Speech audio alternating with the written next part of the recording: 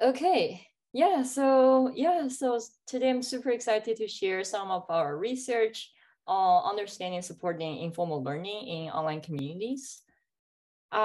Most of us here today probably have been participating a lot of different online communities. On the slides here, just some examples. Well, online communities can take in many different formats. For example, from the data science competition platform Kaggle to people tweeting and retweeting around Twitter hashtags to platform that kind of host user-generated artifacts and support feedback exchange. For all these communities, we believe they at least all have something in common. And what is that? That is, they all support learning in some format. So when we talk about learning, we probably first think about students being taught by teachers in classroom, and these days probably over Zoom. But we are all in this area of internet, and we have a lot of interest-driven online communities emerging as new settings for learning. And in those communities, there are tens of thousands of users who share the same interests. They connect online, they create, share, and interact with each other's contributions, and learning happens in this process. And this specific type of learning we are talking about here is what we call informal learning, which is directed by the learners themselves, is socially supported by the communities around the learner, and the learner often have many options and can choose their own learning styles and learning pathways. And informal learning online communities is still a pretty much emerging and relatively new area for research. So today, and also in general, using our research, we want to argue that all online communities have the potential to be learning communities. And such learning opportunities need more attention from both the research and practitioner communities, and should be supported by platform design and community facilitation. And therefore for today, I'm going to share some of our recent research on this topic. Specifically to open up the discussion, I will cover the overview of our findings from a selection of 3 papers that we published this year on different communities and different types and styles of learning. The first paper starts to explore the different things that members can learn from the online community and different learning pathways. Then the next 2 papers will get into details on how learning happens, what are people's needs and challenges in learning in online settings. And we will talk about 2 specific ways that learning can happen and their trade-offs respectively. Members of the community using community-generated resources, as well as the learning pathway of feedback exchange. And finally, so we will open up the discussion on the implication of our research. That is, how can we support learning in online communities through platform design and community facilitations? Okay, let's get into the first paper here.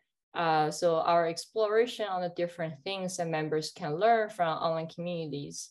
This will be published in the conference of CSCW this year. So to explore these questions, what are different things that can be learned? We first look into existing theories of community-based learning, what's being learned and what contributes to learning. We look at this theory of community of practice, which is a classic framework of understanding learning in online communities.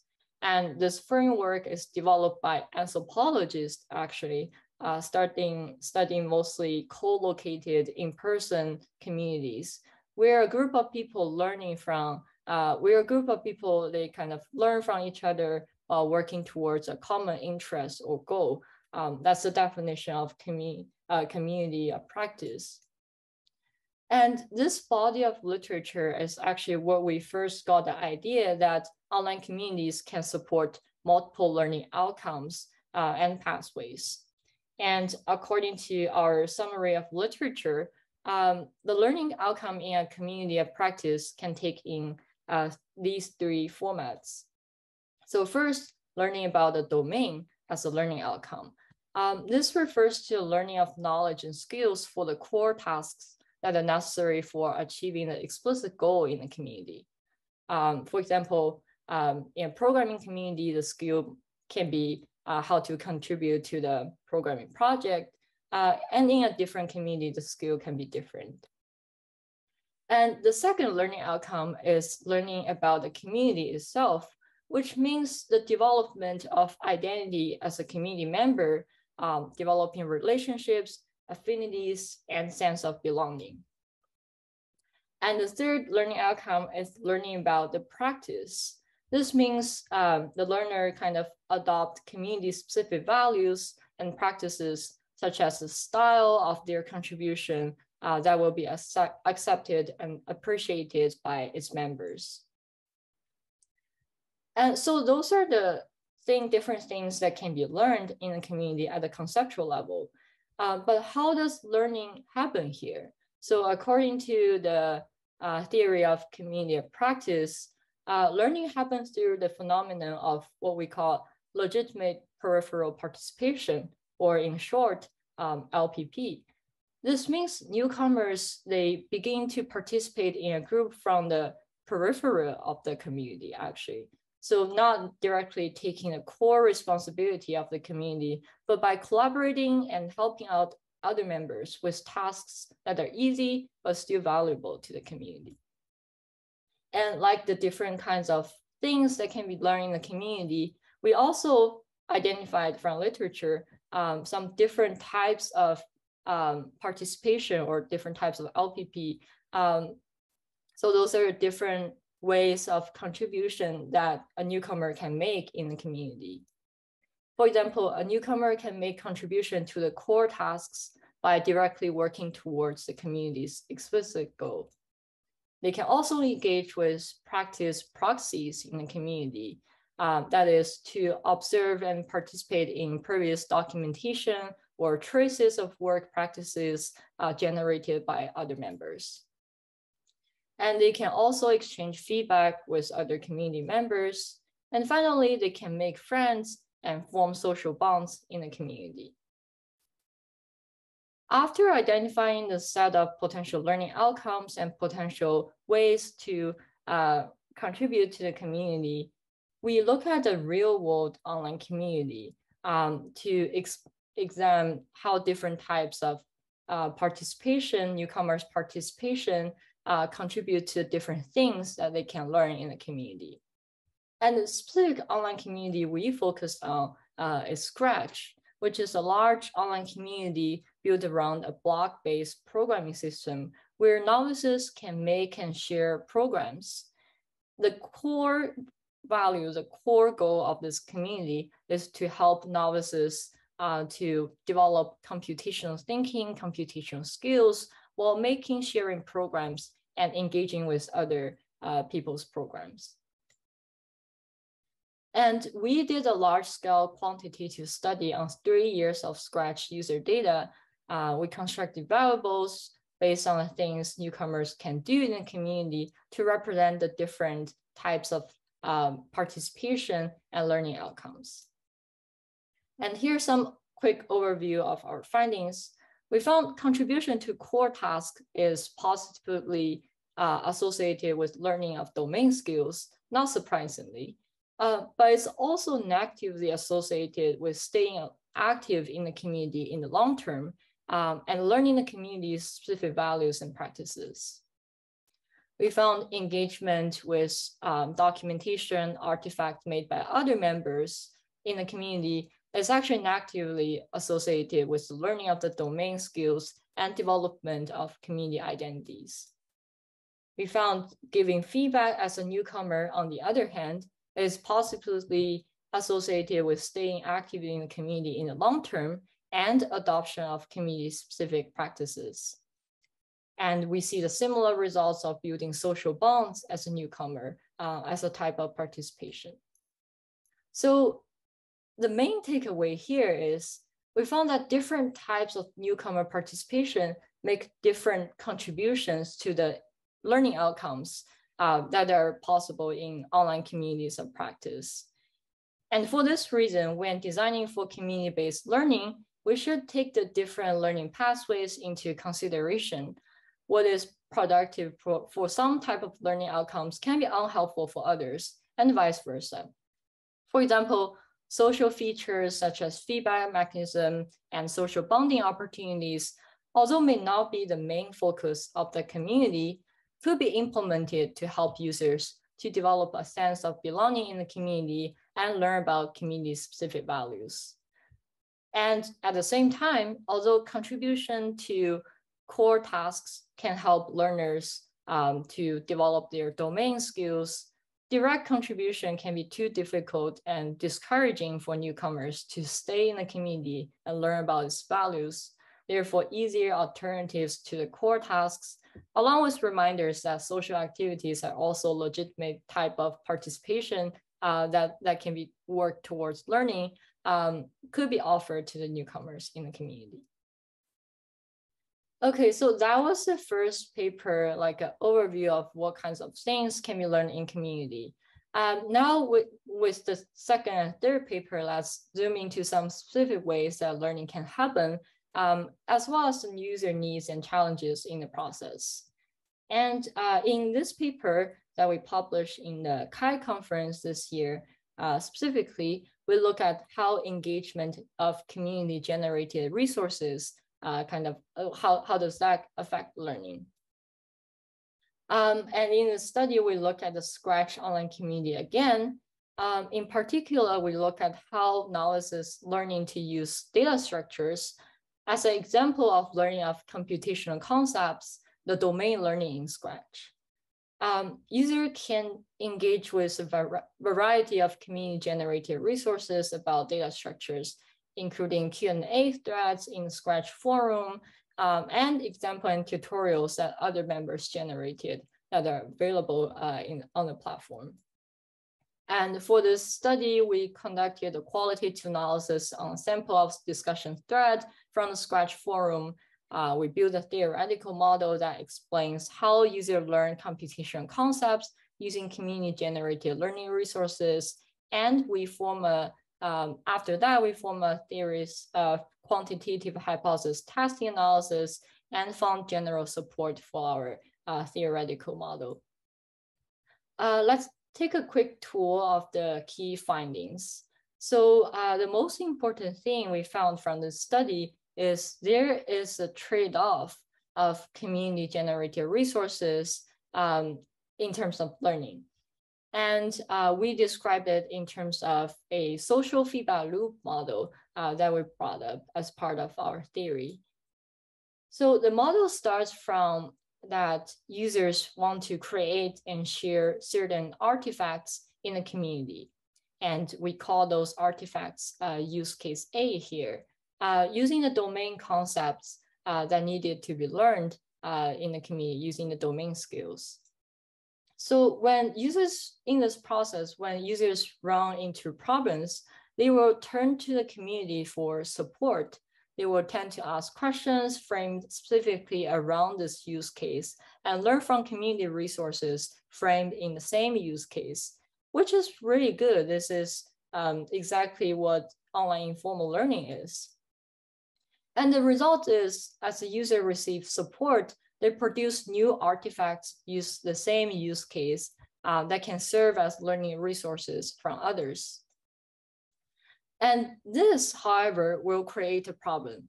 Users in the future can use these learning resources, become even more likely to create the same use case, create the artifact with the same use case. And the outcome of the loop is that as certain use case becomes popular, the community's learning resources are increasingly focused on the same use cases, which makes other more innovative case of making artifact harder to gain attention in the community and eventually die out. And so we found support. So this is a model we developed from observing in the community. We also did a series of large-scale quantitative analysis on the Scratch community data to find support for this model. For example, our model says that users exposed to popular use cases will create similar artifacts. And here we use a name that users give to their data structures as a proxy of use cases. And we hypothesize that users who have downloaded other members' projects involving popular variables and list names will be more likely to use the same names in their own projects. That means they're creating the same artifact using the concepts.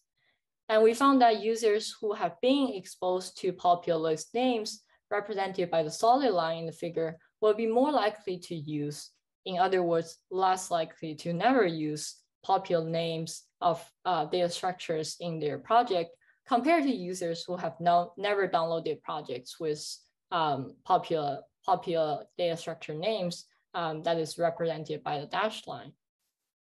So the key takeaway here is, so there's an important trade-off around community-generated content as learning resources that we as designers and facilitators of online community should be aware of. On one hand, learners can use those community-generated resources to learn difficult domain-related concepts, which is pretty good. But on the other hand, this kind of learning can be kind of superficial and not generalizable, and the peer-produced learning resources can be restricted to limited use cases, limited interests, kind of pushing away people with more innovative ideas.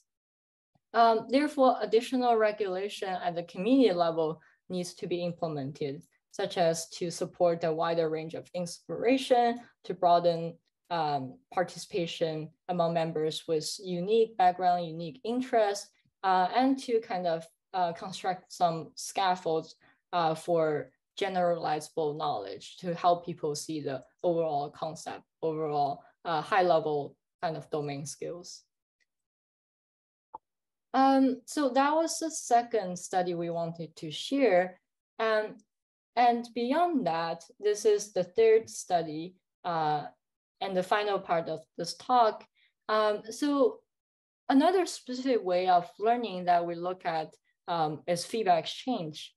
And feedback exchange is very important to learning because it can help learners to get other people's input and find ways to improve their artifact and sharpen their skills. And in this study specifically, we'll focus on the community of online fanfiction authors and how they exchange feedback to make their story better and learn writing skills. The study's interview study with fanfiction authors with diverse background using different platforms. And we talked to them directly. We asked about their practices of exchanging feedback practices with other members online and how they identify and build relationship with other feedback providers.